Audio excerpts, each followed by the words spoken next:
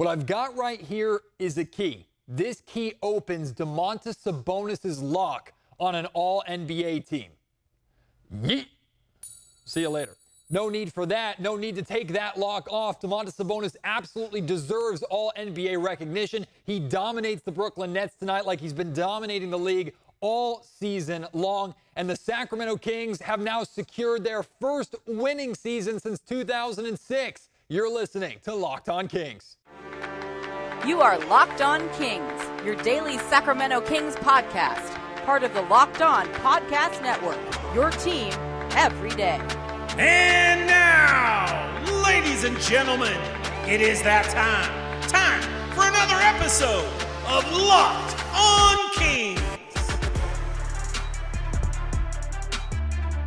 Hello and welcome into Locked On Kings, your podcast hub for Sacramento Kings coverage all regular season and soon to be all playoffs long. Today presented by Ultimate Basketball GM. If you ever dreamed of becoming an NBA GM and managing your own basketball franchise, this is the game for you. To download the game, just visit ultimatebasketballgm.com or look it up on the app stores. Our listeners get 100% free boost to their franchise when using the promo code Locked On, all caps, in the game. My name is Matt George. I have the privilege of being your host here. I'm a Sacramento sports reporter and producer for ABC 10 News. The Sacramento Kings keep winning. Water is wet. The sky is blue. Unless the purple beam, of course, is shining like it is tonight.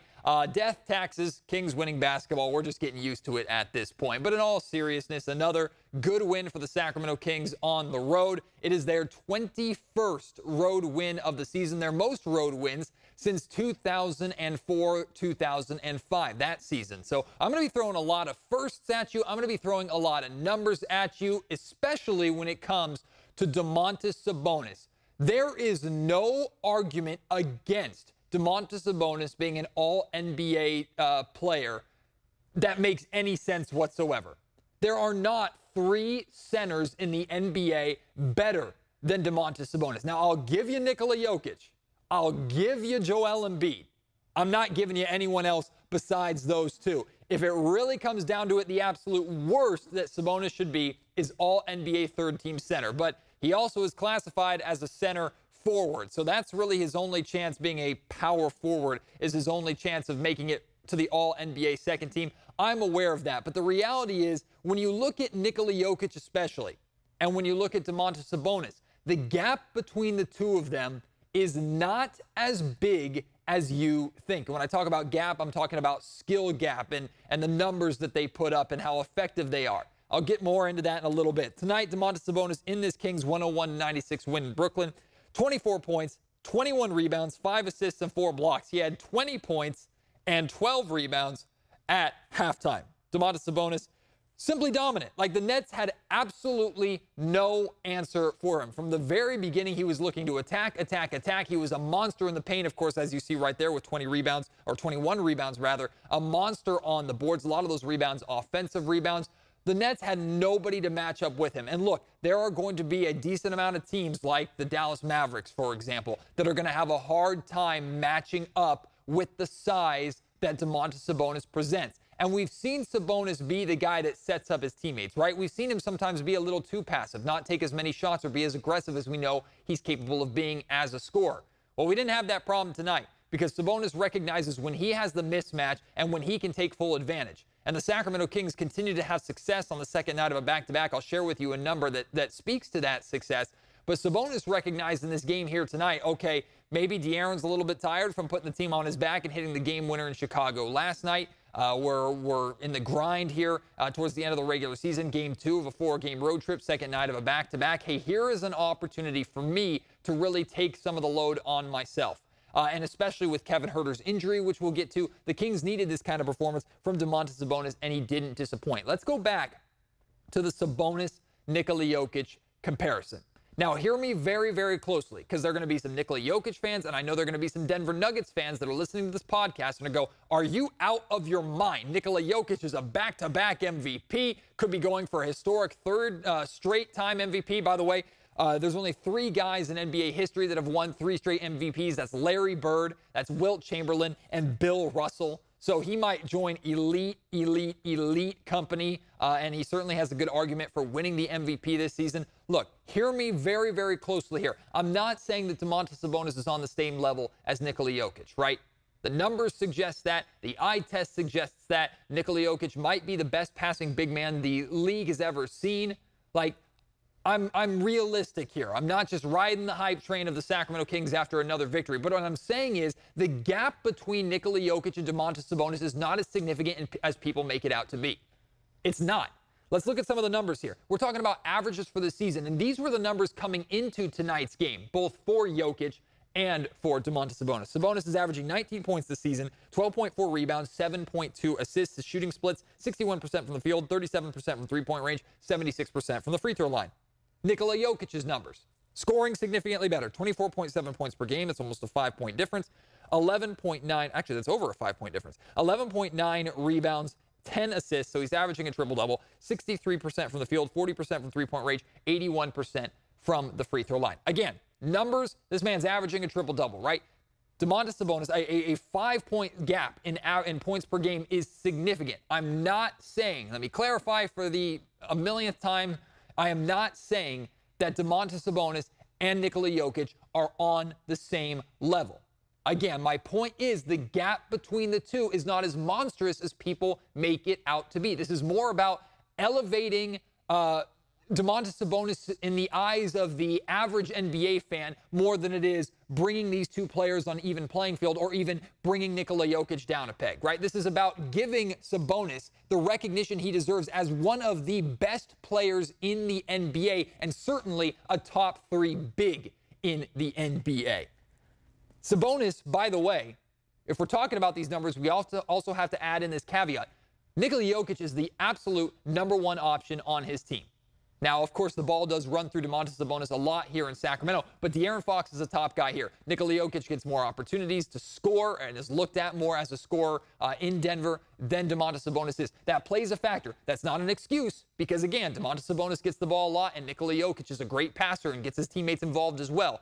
But that is something to bring up when you're looking at these numbers. Domantas Sabonis leads the league in double-doubles with 56. Nikola Jokic is 51.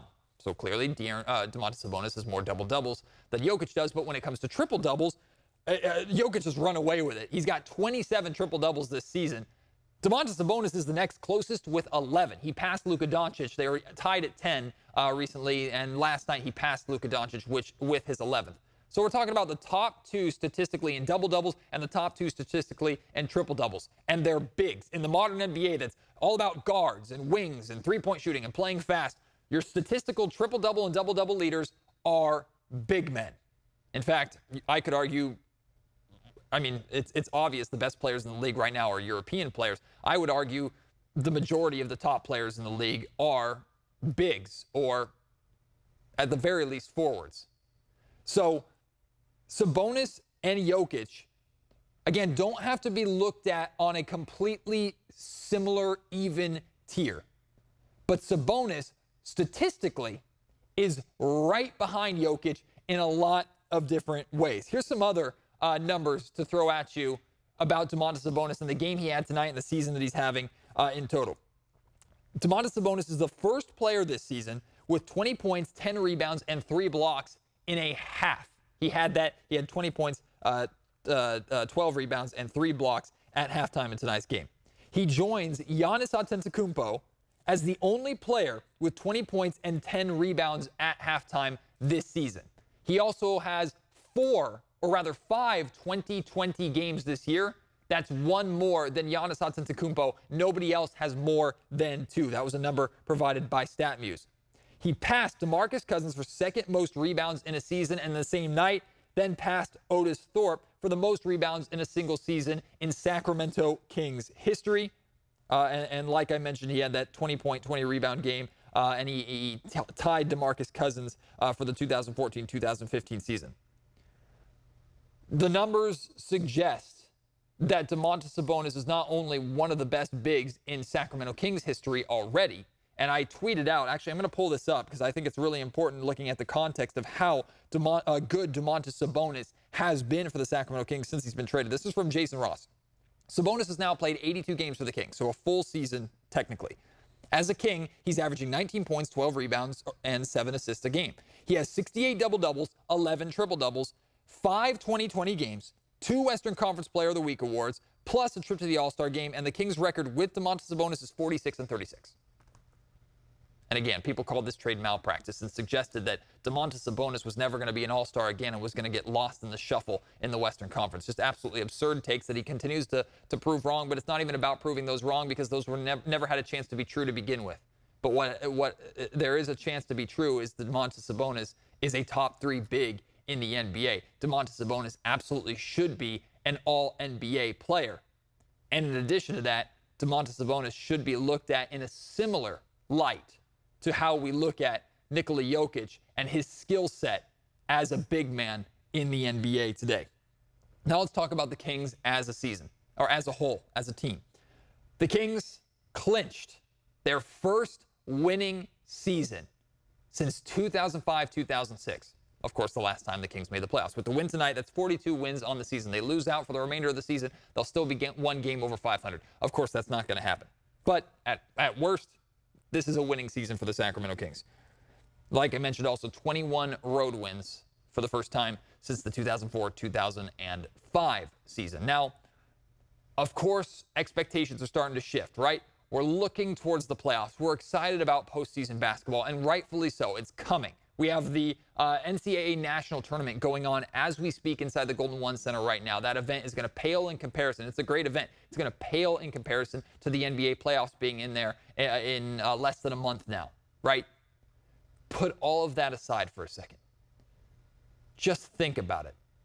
The Sacramento Kings are guaranteed a winning record. Guaranteed to be winners in the regular season. Now, a lot of people say the regular season doesn't matter. It's only what you do in the playoffs.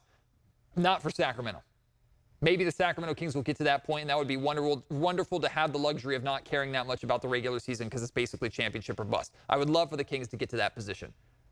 But this year, you best believe that the regular season matters to Sacramento Kings fans who have suffered for 16 years of not just not getting a winning season, not getting close. The closest they got was 39 under Dave Yeager, and that included a second half collapse that ended up in Dave Yeager losing his job. Like, this Kings team has put their fans, of course, through the ringer over the last 16 years. So to take away all the stress, to take away all the expectations, to take away what's going to happen tomorrow, and just focus on today, the Sacramento Kings are a winning basketball team. Soak that in. Just feels incredibly awesome to say. Now, back to actually caring about the playoffs, the magic number for the Sacramento Kings is 6. 6 more wins in these final 13 games. 6 more wins clinches a playoff spot. Not play-in, play-off. Doesn't clinch a top 4 seed, but just gets them guaranteed in the top 6, guaranteed in the first round of the playoffs. 6 more wins.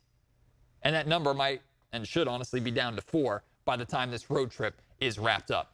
Like I said at the top of the show, today's episode of the Locked On Kings podcast is brought to you by Ultimate Basketball GM. If you've ever dreamed of becoming an NBA general manager and managing your own basketball franchise, your dream can come true with this game. It is the most true-to-life general manager basketball experience out there for you. You can hire the right coaches and assistants, trade and train players, make draft picks, navigate your franchise through free agency, the draft, and all the ups and downs of the regular season. Manage every strategic and statistic aspect of your team, and you play through the regular season, the playoffs, lead your team to glory, all in this challenging and realistic game world. Ultimate Pro Basketball GM is completely free and playable offline. You can play on the go as you want and when you want to. Right now, I am almost 60 games into my first season. My team's not doing great. Just picked up win number 23. So not the same season that the Sacramento Kings are having. But don't worry, I'm looking good. I have a really, really good chance at a top pick. I want to hear how your franchises are going. So let me know when you play Ultimate Basketball GM. Send me screenshots of your team. You can send those to me on Twitter at MattGeorgeSack, or you can email them to me, MattGeorgeSports@gmail.com. Locked On Kings listeners can get up to 100% free boost to their franchise when using the promo code Locked On in the game store, so make sure you check that out. To download the game, just visit ProBasketballGM.com, scan the code, or look it up on the App Store. That's ProBasketballGM.com. Ultimate Basketball GM. Start your dynasty today. So, of course, we're enjoying the Sacramento Kings win tonight. Of course, we're enjoying the dominance of Domantas Sabonis. But in the first quarter, we had a bit of a scary moment. Kevin Huerter taking a hard fall. Initially, I thought he rolled his ankle, but he fell on his leg. And we found out from Adrian Wojnarowski about 10 minutes or so after the injury that Kevin Huerter was going to be receiving an MRI and would not return to the game. Naturally, Woj being the one to tweet it out before anybody else tweets it out, you immediately have concern of, could this be a really serious injury? Hamstrings are no joke. This could be a season ender for the Kings starting shooting guard. Well, thankfully, we got word from a league source, myself, Sean Cunningham, James Ham, Chris Biederman, like a lot of us in Sacramento got word from a local source that the Kings are only worried that it is a mild hamstring strain. He still is going to undergo, Kevin Huerter is still going to undergo a MRI tomorrow, Friday. So we'll get actual results and actual information then on what his injury is and how long he will be out. But it was very reassuring to hear that the Kings are optimistic that it's not that serious. Kevin Huerter, we were told, is in great spirits. So the Kings might have dodged yet another bullet injury-wise. That being said, talked before about the injury luck that the Sacramento Kings have, which I don't understand why it's luck and it's a negative thing for the Sacramento Kings versus a positive towards their training staff, a positive towards how well the players have taken care of themselves, a positive towards guys like De'Aaron Fox and Domantas Sabonis who have continuously played through injury. And I guarantee you, if Kevin Huerter could have returned to the game, he would have returned to the game. But the Kings not only have to worry about Kevin Huerter's health and his best interests, they have to worry about trying to be as strong as they possibly can for the playoffs coming up. But ultimately, if there's a best case scenario other than him not getting hurt altogether, this is basically it. Or as close to it, all indications point to it's not that serious. And in reality, the Sacramento Kings are built to handle stuff like this. Depth-wise, of course, they could be better. But of all the positions for this to happen, of all the starters for this to happen, and this is by no means disparaging what Kevin Huerter does, because it's very difficult to replace Kevin Huerter, especially with how good he's been averaging nearly 20 points per game in the month of March. He's been absolutely lights out for the Sacramento Kings on the perimeter. Not disparaging that. But with Malik Monk, with Terrence Davis, Kessler Edwards that's now getting more run, the Kings are built to fill this gap. And it's not just that specific position. This team is full of next man up guys, right? So many different guys, we talked about this before, so many different players on this Kings roster are capable of stepping up and having big nights when needed. Malik Monk has some great moments again tonight. Malik Monk was huge in Chicago last night, right? How big were Trey Lyles and Kessler Edwards with the Kings win over the Phoenix Suns? This roster is loaded with guys that can step up when needed. So as much as the Sacramento Kings need Kevin Huerter back, and as much as he is an extremely important piece of this Sacramento Kings team going forward, the Kings can, of course, afford for Kevin Huerter to take the time, and hopefully it's only a week or 2 weeks or 3 games or 5 games or whatever it is. They can afford for him to take the time to get right so that they can have him at as close to 100% as possible going into the playoffs and not worry about any kind of steep drop-off at that position because they have so many guys that are ready and capable of stepping up. Plus, other guys in other positions who are also willing to pick up the slack like they've done all season long. So I guess it's good news, and we hope that the MRI continues to provide that good news, and ultimately Kevin Huerter is okay, and Red Velvet can get back on the floor really soon. I mentioned Kessler Edwards.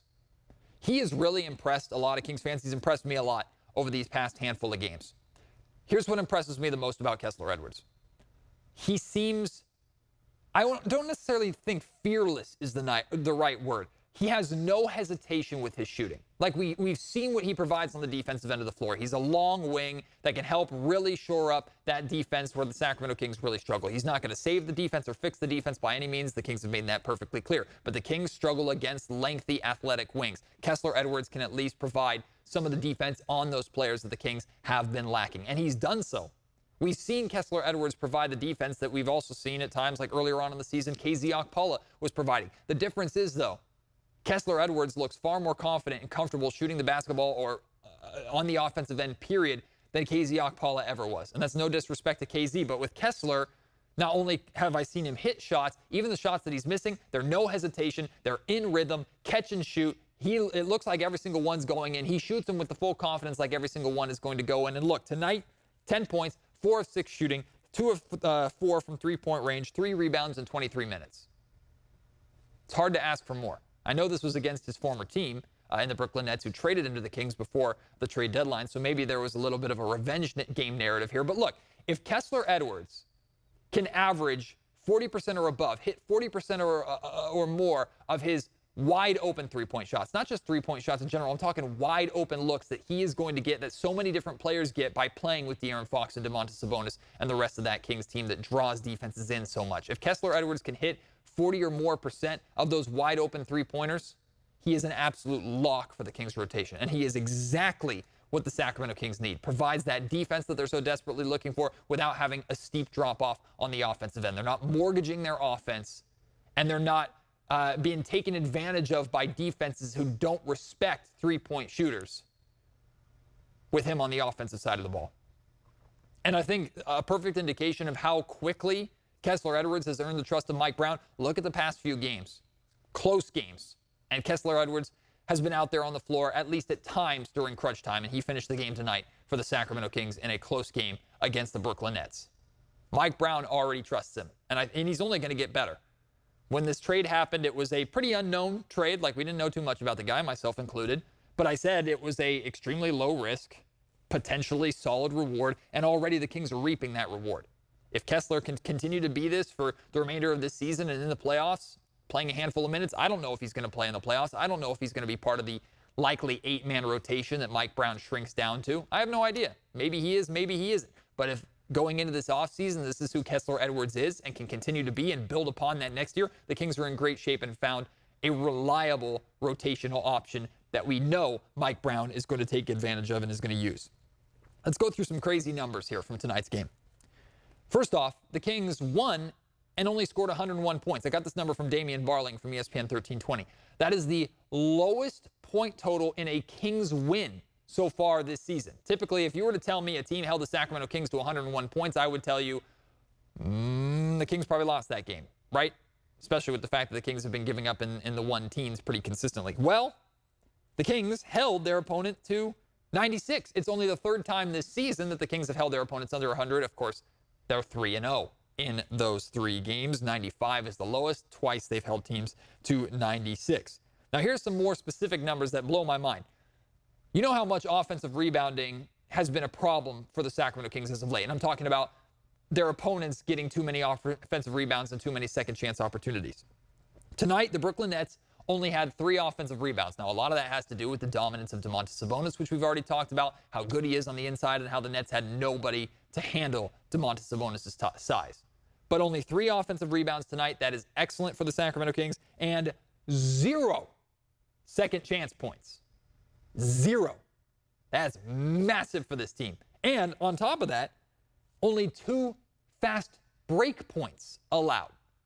So not only were the Kings securing the defensive glass, not only were they not allowing multiple second chance opportunities and scoring opportunities for the Brooklyn Nets, they weren't allowing the Nets to get out in transition. If they were missing shots, they were getting back. It's great to see. That's great to see from the Sacramento Kings tonight. The Kings are now 7-5 on the second night of back-to-backs this season. That's not necessarily fantastic. It's great to be over 500 on the second night of back-to-backs, so you'll take that even if it was 6-6, you'd probably take that, right? But here's the weird thing. Of those 7 wins on the second night of back-to-backs, 5 of those wins are against rested teams. What I mean by that is 5 of those wins are against teams that had not played the night before. So the Kings had the disadvantage in 5 of those games, and they still won. That's great for the Sacramento Kings. Now, unfortunately, they've lost a lot of games where they've taken on a team on a second night of a back-to-back. I shouldn't say a lot. They've lost a fair amount of games where they were taking on an opponent on the second night of a back-to-back, including the Washington Wizards, if I'm not mistaken, who the Kings are playing next, and we'll talk about their upcoming opponents here in just a second. Before we get to that, though, we have 2 more Locked On Kings sponsors to tell you about, including Built Bar. Now, March Madness is excellent for college basketball, but Built Bar March Madness is here as well. The Built March Madness bracket is here, and we know that you have a favorite bar or puff. Now is your time to make it count. Go to BuiltMarchMadness.com to vote for your favorites. Push, mint, Brownie to the moon. I'm still not over the fact they made it to the Final Four and lost a couple of years ago. Mint Brownie is the best built bar out there. I will continue to vote for it every single day. And if you want to vote for Mint Brownie, you want to vote for Coconut Almond, you want to vote for Churro, you can vote for them all right now and try and get your favorite to the end. And when you vote for your favorite bar or puff, you will be entered into a drawing where 50 lucky Locked On listeners will get a free box of Built Bars. Not only that, but a Locked On fan will receive a 12-month subscription to Built to have Built's best bars or puffs delivered monthly to you at no cost. You have to try Built, take advantage, and have some fun with our Built Bar March Madness bracket, but also give the different flavors a try so you can properly vote for your favorite. Plus, try their marshmallow puffs, which are protein-infused marshmallows. We're talking bars that are good for you, packed with protein. Replace that sweet tooth because they're covered in 100% chocolate. Give Built Bars a try. You can order some on Built.com or go to your local Walmart or Sam's Club. Go to the pharmacy section and pick up a bar there. And I'm telling you, get Mint Brownie, not just to the Final Four. Get it to the championship and give it the win that it deserves. Dang it, Built.com. And Locked On Kings is also brought to you by FanDuel. We're, of course, past the midway point of the NBA season. We're in the home stretch. The playoffs are looming. It is the perfect time for you to start playing on FanDuel, America's #1 sportsbook, because new customers get a no-sweat first bet up to $1,000 in bonus bets back if your first bet doesn't win. It's like an insurance policy. So you bet on the Sacramento Kings to win the championship. Well, you lose that bet, and well, maybe you'll win that bet, to be honest with you. But if you lose that bet, you can get $1,000 or $1,000 back in bonus bets right then and there. So you really can't lose that first bet. Just download the FanDuel Sportsbook app. It's safe, secure, and super easy to use. Then you can bet on anything from the money line to point scores to threes drained. Plus, FanDuel even lets you combine your bets for a chance at a bigger payout with a same-game parlay. Don't miss the chance to get your no-sweat first bet up to $1,000 in bonus bets when you go to FanDuel.com/lockedon. That's FanDuel.com/lockedon to learn more. Make every moment more with FanDuel, an official sports betting partner of the NBA. So maybe I'm getting a little greedy here, but out of this 4-game road trip, I thought tonight's game in Brooklyn, second night of a back-to-back, if the Kings were going to lose any game on this road trip, this was the game that they were most likely to lose. They won it. They're 2-0 to start this road trip with games at Washington and games at Utah to wrap it up before returning home for a big game against the Boston Celtics. Maybe I'm getting greedy. I don't care. I think the expectation should be the Kings going 4-0 on this road trip at this point, right? I mean, they have to beat the Washington Wizards simply to get revenge for losing to the Washington Wizards on their home floor earlier this season. We don't need an Atlanta Hawks situation, right? The Kings were swept by the Atlanta Hawks this year. It's the most dumb part of this year, right? The Hawks are not a better team than the Kings. Whatever. It's a fluke, right? Let's not make it the same thing with the Washington Wizards. Beat the Washington Wizards, and then the Utah Jazz. The Kings and Jazz played a nail-biter of a game in the Golden One Center. The Jazz, I think, are a pretty decent team. They're not going to be an easy team for the Sacramento Kings to beat by any means. But the Kings are a top seed, the second seed in the Western Conference right now. The Utah Jazz are trying to make it via the play-in. The Kings need to handle business. They're the better team. I hope they play like it. Wrap up this road trip, come home. And I'm telling you, if the Sacramento Kings go undefeated on this road trip, I think regardless of what happens in that Boston game, I think they're a lock for a top 4 seed, which means they're a lock for home court advantage. And that'll be another key that I'll happily throw away. Appreciate your support here at the Locked On Kings podcast. I want to share with you, too, like I mentioned earlier, March Madness is going on at the Golden One Center right now. It's the second time that March Madness, the opening 2 rounds, have come to Sacramento, come to the Golden One Center. The last time was 2017. I did not get to cover the event at that time. The Golden One Center, if you haven't been, is just a phenomenal venue, right? And Sacramento has been held back from hosting like the Final Four or hosting an All-Star game or anything like that, not because of the Golden One Center and its venue, but really because of the infrastructure downtown and hotel rooms and things like that. It's another side that we don't necessarily have to get into. But I'm telling you, downtown Commons, it was a beautiful day in Sacramento to see the fan bases for 8 different schools out there having a good time. Many of them had never been to Sacramento before. For them to experience the Golden One Center, that did a phenomenal job putting on that event. It was great to see. It made me happy as a Sacramentan, and it made me excited because it did such a great job hosting that event. Imagine how great it's going to look hosting Sacramento Kings playoff basketball in less than a month. I cannot wait for that. Of course, stick here on Locked On Kings for the remainder of this regular season, win or loss. We, of course, will talk about it, plus interviews with guests and things like that. That's still coming for you. Then we'll get into playoff basketball, uncharted territory for Locked On Kings, but you best believe we're going to hit it hard and have a lot of fun. I hope you will join me for that. Thank you so much for your support of this podcast. As always, can't wait to have you join me on the next episode of Locked On Kings. Until then, my name is Matt George. You have been listening to the Locked On Kings podcast, part of the Locked On Podcast Network.